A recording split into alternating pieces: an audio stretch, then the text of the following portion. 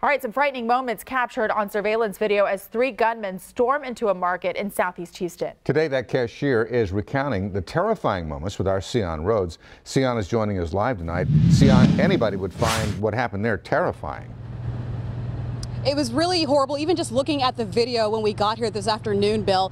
This place has been in the neighborhood for 20 years. They have been robbed before, but never, they say, as violently as what you're about to see on the video. It was just after 7 o'clock Friday when 3 men dressed head to toe in black went in, guns blazing, firing shots in the air and pointing their weapons at the employees and the customers. The customers in the video you can see hit the floor. The employees made their way quickly to a nearby security office where they locked the door, but that did not deter the robbers. They continued to shoot at the door, trying to break through it, but they were not able to get in.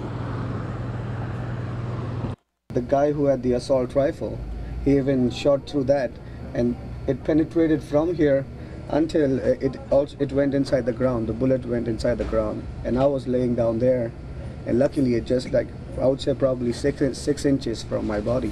The bullets went through there. It was scary. Like, I actually thought that I might die today.